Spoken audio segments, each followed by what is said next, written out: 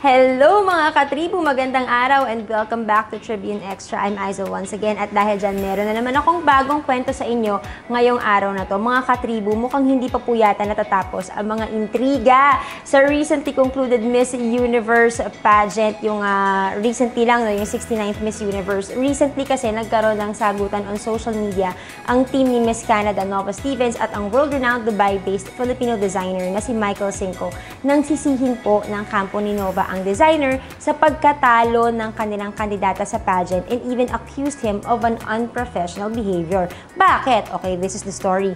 MG Mode Communications, the team behind Miss Canada, allegedly commented on Instagram, which appears to be deleted now kasi hindi na siya nakikita, na late daw dumating yung mga gowns for Nova that Michael made at karamihan pa daw ay hindi kasya sa kanya. Into quote, "We love Michael, but this was inexplicable. At the same time, they had time to custom make a gown for another candidate. Things don't add up.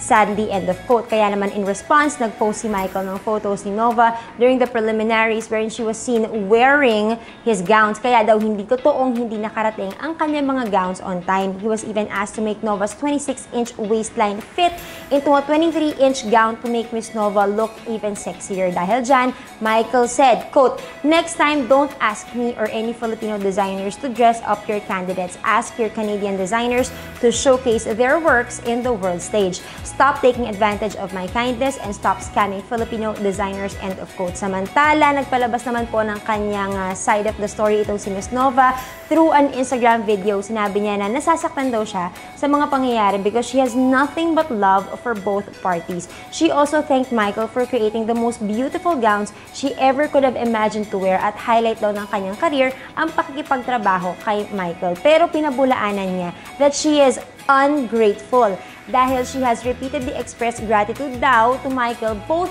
privately and publicly. In the end, nakiusap siya na wag na lang bahira ng negativity ang once-in-a-lifetime experience niya ng paglaban sa Miss Universe at kung may kailangan daw pag-usapan, ayusin na lang daw ito privately. Okay? And that is it for me. Kung meron pong development ang story na yan, I will definitely keep you posted. This has been Aizel. You have just watched Tribune Extra at mag-ingat po tayong lahat.